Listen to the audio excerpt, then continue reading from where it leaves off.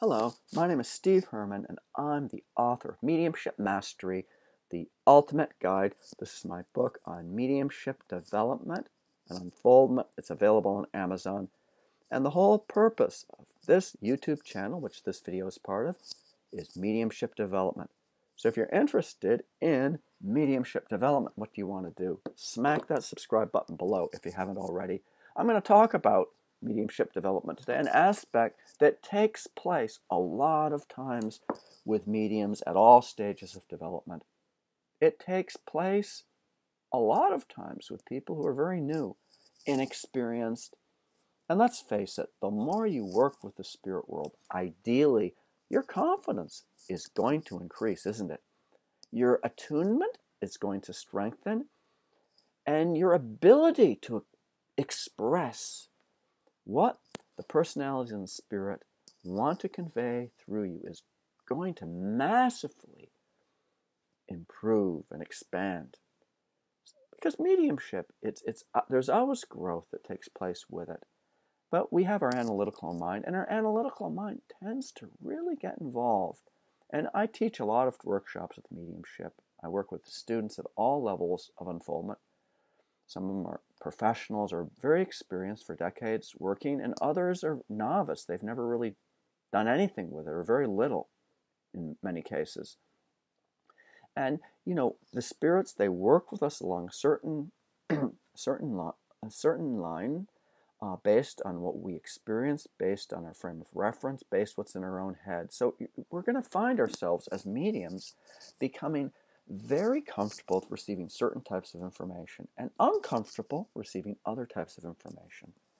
And in the classes that I run, in my programs for mediumship development, I really try to make students, I try to empower them, but I try to really make them work in areas that they don't feel confident about, that maybe they need to get a little bit more experienced with, because they're really strong clairaudiently, and then you work with them clairvoyantly, their weak area, if that's the case. But it's not just how the information comes through, the mode of communication. It's also the type of information. Now, certain types of information intimidate mediums. For example, as an individual, perhaps you're working as a medium, and you just feel a little bit not so comfortable or confident in receiving names from the spirit world. That's pretty common. So sometimes I'll be working with a group of students, and I'll have them receive names. Now, what's going to happen as a medium when you're working, and let's say you have to receive a name from the spirit world, what you're going to notice happen is automatically, analytically, your mind will start to get in the way. Just a little bit. But that little bit that gets in the way, that starts to analyze things, that starts to think about things, that maybe feels a little bit hesitant about it, that's when you get in the way and you block the connection with spirit, and you block the information from coming through from the spirit world. So you don't want to do that. It's not just names, it's numbers as well. I've been doing some exercises lately with students involving numbers, receiving dates, receiving numbers, license plate numbers, ATM, passwords, credit card numbers, a lot of success with these types of things. And you can train your mind to get that type of information. Now, I'll tell you, I'm very artistically oriented, very abstract often with my thinking, even though I'm intellectually oriented. So when it comes to numbers, that's, on a personal level, that's a bit more of a challenge for me, just because of the way my mind works. And what happens with someone who has that type of background, maybe they just don't feel so comfortable with numbers, is their analytical mind will start to get in the way.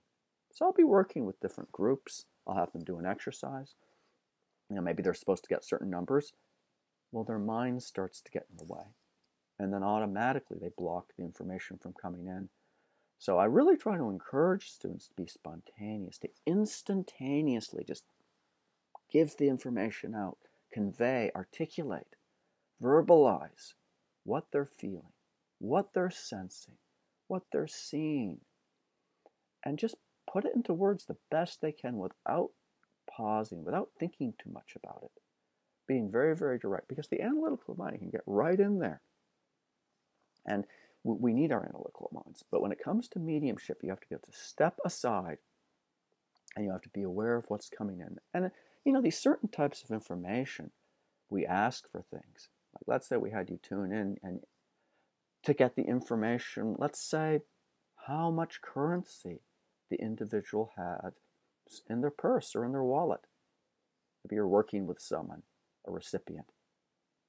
How many of you would, as a medium, maybe you're very good as a medium, they can really flow through you, bring the stuff through accurately through you. How many of you would start thinking about and get in the way? And that's going to block them from it's preventing them from putting that information into your head when you start to do that. But if we were to go further with the currency, well, there's a number on that currency, isn't there? And can you read that number? Can you give the serial number of the particular, the $10 bill that's in that person's wallet? So you can get that kind of information. But you're going to notice that your analytical mind will start to get in the way. And this is what we want to work past. So what I'm talking about right now, this is just some ideas for you to think about within your own mediumship and to work on. Your helpers know where you're at. Whether it's names or, dates, numbers, letters, it doesn't really matter what it is. Your mind is capable of receiving it.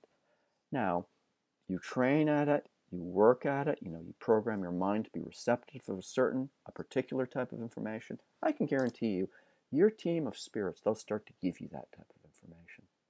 So thank you very much for watching this video. I hope that you've enjoyed it. If you have any comments, any questions, feel free to comment below. Please hit the like button. Please smack that subscribe button.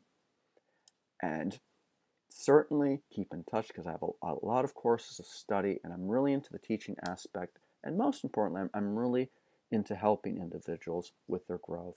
So God bless you. Thank you so very much for watching this video.